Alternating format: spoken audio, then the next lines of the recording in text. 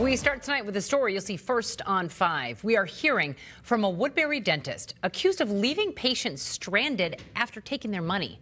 Thanks for joining us this evening. I'm Leah McLean. I'm Paul Folger. Those patients have been demanding answers ever since Woodbury Dental Arts just suddenly closed up shop last week with no warning. Brittany Ehrman tracked down that dentist today. She's here now with what the dentist is saying.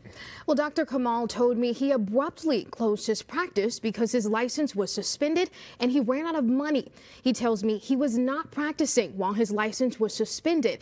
He says he could not pay his employees and keep the doors open, so he walked away.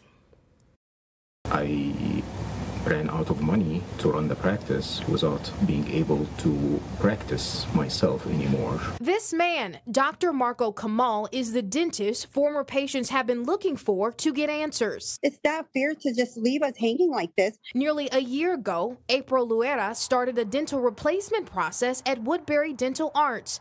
Currently, her teeth are temporary implants. My appearance and my smile is everything to me. That smile now broken. She was due for another appointment, but she was met with this unexpected message saying, Woodbury Dental Arts is temporarily closed. Please contact your dentist with more information. The partials are not strong at all.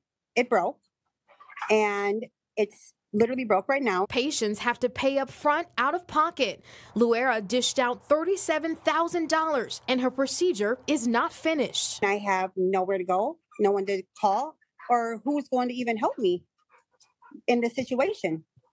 I can't even eat. My name is Brittany Ehrman with Channel 5. We're just coming by to ask you a few questions about your recent closure. Public records led us to Dr. Kamal's home.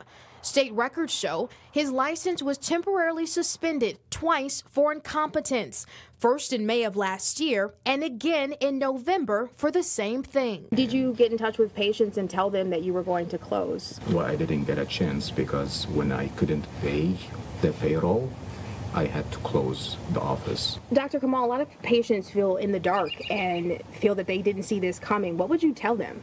I'm so sorry. It came to the point that I'm broke. I don't have enough money to survive my family. I don't have enough money to pay my employees. His patients say they want accountability. How dare you? Like, how you to leave your patients like this, untreated, unfinished? Like, it's not right. It's not fair to us. And Dr. Kamal's real estate broker called me after I spoke to the dentist. He says they're in the process of selling the practice and employees and patients will be first on the list to be reimbursed. He also told me the goal is a couple weeks to make that happen, but he's not making any promises. And Dr. Kamal also added that his attorney is drafting up a letter so those employees and patients know what's next. So the doctor's been dealing with legal issues for a while, but the patients just found out suddenly? Yep, on Monday they walked up to the doors and saw it was closed. Oh, wow. Okay. Devastating for a lot of people. Lots more ahead indeed, for Brittany sure. Ehrman, thank you for that report.